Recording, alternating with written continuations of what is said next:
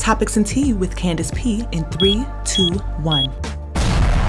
All right, now listen y'all, I want to say happy Black History Month, and we finna start this thing off right, shining a light about what's been in plain sight, which is the music industry and their disgusting corrupt business practices against all artists. But this month we talking about Black artists. Specifically, we're talking about Spotify. The backbone of Spotify is the music. Most of the streams on Spotify are Black music. Our beloved Arie, the beautifully talented, multi-Grammy award-winning singer and songwriter. She has spoken up and spoken out against Spotify for paying 0.003% of 1 penny. In so many words, Arie said, "Get my music and my podcast off of there, Spotify. If you ain't gonna pay me right, get my music off." Spotify is built on the back of the music streaming.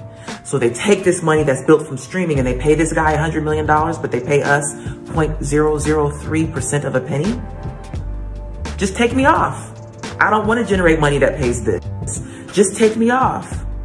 That's where I'm at. The reason that Arie wants all of her music and her podcast removed from Spotify is not just because of the low pay, 0.003% of a penny. Not just that, it's because they're choosing to pay somebody like Joe Rogan $100 million for his podcast, Sounds About White. Despite all of his problematic podcast episodes, specifically the fact that he uses the word nigga, actually nigger, with a lot of R's, baby. Like, you know, the nigger thing. Yeah. Saying the word nigger. You've already said nigger. D is just like nigger. Saying nigger. She's calling you a nigger. It's like this boy that he's a nigger, but starts calling them niggers. Word nigger. There should be a word like nigger, especially like the word nigger. That's our nigger. About niggers. He says nigger. Guy, a nigger. And then our niggers start saying nigger. Allowed to use the word nigger. Out the word nigger. See nigger. Word nigger. Say nigger and he couldn't say nigger. Most nigger. Joe Rogan has used the N-word on his podcast on many occasions. Yet Spotify has enough money to pay him $100 million. And it's not in the news and it's not a problem. But what was a problem was Joe Rogan spreading misinformation about the COVID-19 vaccine. Oh, Joe put out apologies for that, but not for saying the N-word. One of the things that Spotify wants to do that I agree with is that at the beginning of these controversial podcasts, like specifically ones about COVID, is to put a disclaimer and say that you should speak with your physician and that these people and the opinions that they express are contrary to the opinions of the consensus of experts, which I think is very important. Sure, have that on there. I'm very happy with that. Now, because of this controversy, and I'm sure there's a lot of other things going on behind the scenes with these controversies, but Neil Young has removed his music from the platform of Spotify, and Joni Mitchell and apparently some other people want to as well. I'm very sorry that they feel that way. I most certainly don't want that. I'm a Neil Young fan. I've always been a Neil Young fan. I'll tell you a story at the end of this about that. You know, I do all the scheduling myself, and I don't always get it right. These podcasts are very strange because they're just conversations, and oftentimes I have no idea what I'm going to talk about until I sit down and talk to people, and that's why some of my ideas are not that prepared or fleshed out, because I'm literally having them in real time. But I do my best, and they're just conversations, and I think that's also the appeal of the show. It's one of the things that makes it interesting. So I want to thank Spotify for being so supportive during this time. And I'm very sorry that this is happening to them and that they're taking so much heat from it. It's a strange responsibility to have this many viewers and listeners. It's very strange, and it's nothing that I prepared for, and it's nothing that I ever anticipated. I am going to do my best in the future to balance things out. I'm going to do my best, but my point of doing this is always just to create interesting conversations and ones that I hope people enjoy. So if I pissed you off, I'm sorry. And if you enjoy the podcast, thank you.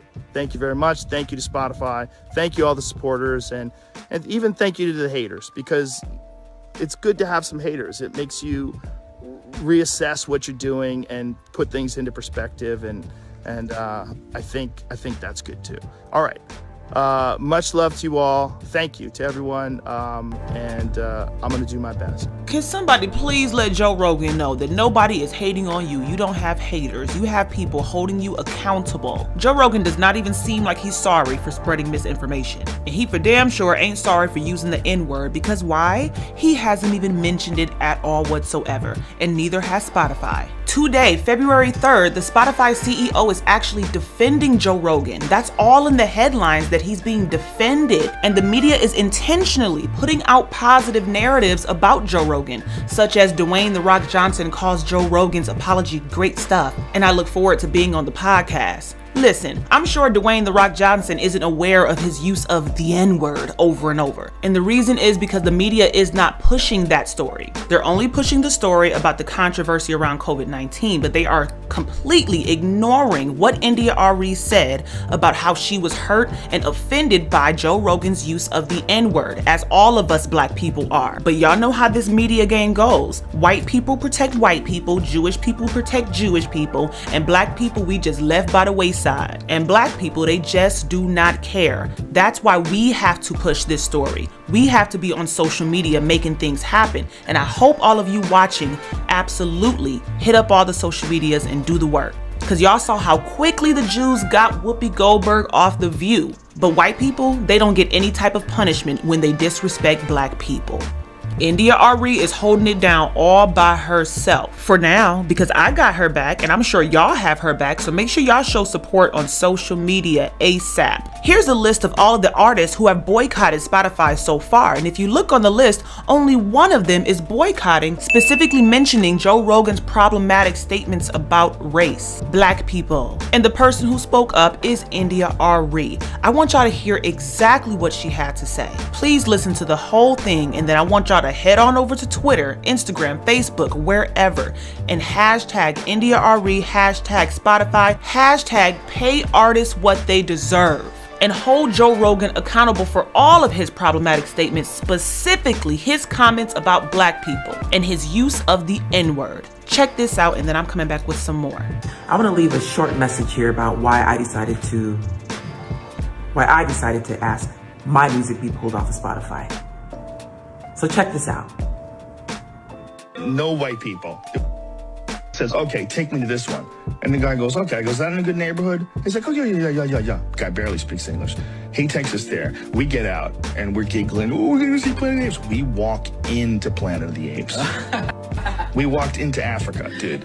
We walked in the door and there was no white people. Says, okay, take...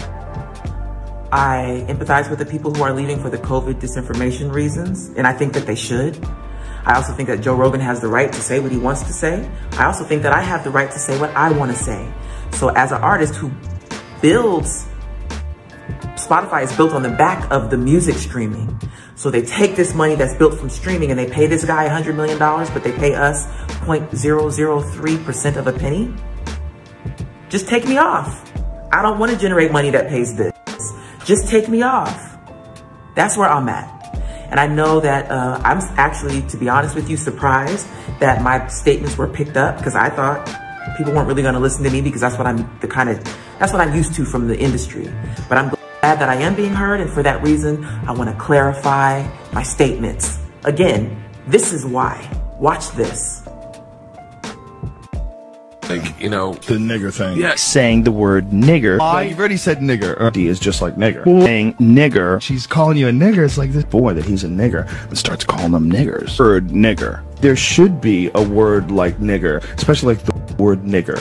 That's our nigger. About niggers. He says nigger. Guy, a nigger. And then our niggers start saying nigger. Allowed to use the word nigger. Out the word nigger. See nigger. Word nigger. Say nigger and you couldn't say nigger. And most nigger. So we know how social media can be. Things can be doctored, people are taken out of context. It's happened to me many times.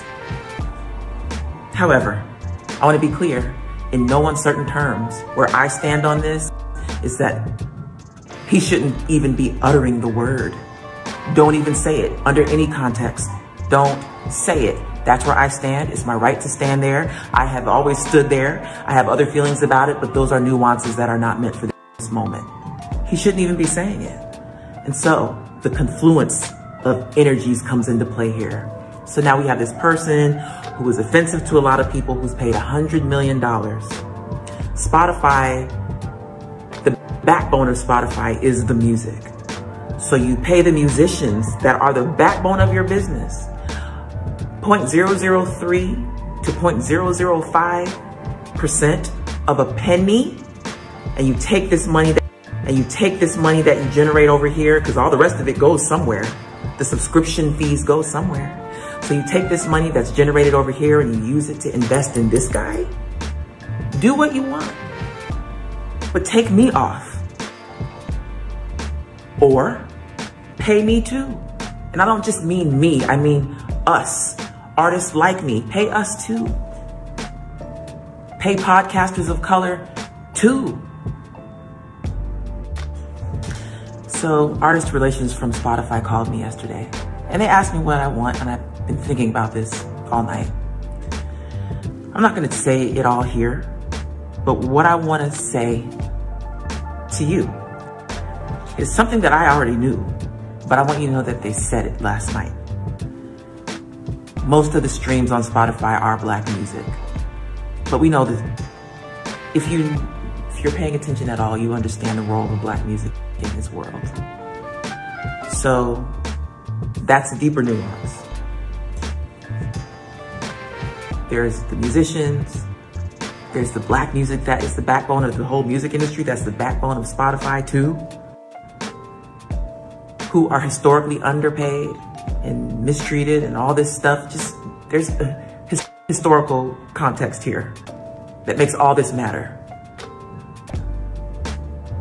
And then there's this guy, and you take this money and you pay this guy who says this stuff? No. And so it took Anil Young to open the door for someone like me, but I walked through it because I've been standing at this door for a long time. One of the hashtags I put on my post, the written one, was, what if we all leave? And that's what I'm trying to see if we could get to happen. What if we all leave? Then we can start having a conversation. It can go from a conversation to a negotiation. So that's where I'm at, y'all. And I'm gonna get into my day. Shout out to India Arie. I'm so proud of her, and I agree. What if they all leave? What if we all leave? Major Black artists. And honestly, in my opinion, I feel like Spotify is not taking it as seriously because it is India Arie. If it had been a rapper, some hip hop artist, one of these new artists that's making them so much money, they would have moved with the quickness. If it was Cardi B, if it was Megan Thee Stallion, if it was any of them, more artists would have followed by now. So my question is really to all of the Black artists. Where are y'all? Why aren't y'all saying anything? Artists like India Arie being so positive, teaching self-love, celebrating Black skin. These are the artists that we cry over when we lose them. But look now, when India needs our support, what are we doing? Looking at it on the Shade Room real quick, putting a like, putting a comment, and moving on with our lives. I'm just gonna say, white people don't do that, and Jewish people don't do that. It's Black History Month. Let's stand up for each other. I'm just saying. But I wanna know what y'all think. What do y'all think about this India Arie versus Spotify mess? And what do you think about Spotify actually defending Joe Rogan, absolutely knowing about his use of the N-word? Let me know what you think. If you haven't already, make sure you hit that subscribe button, hit that like button, and I'm gonna catch you in the next one, all right? Bye.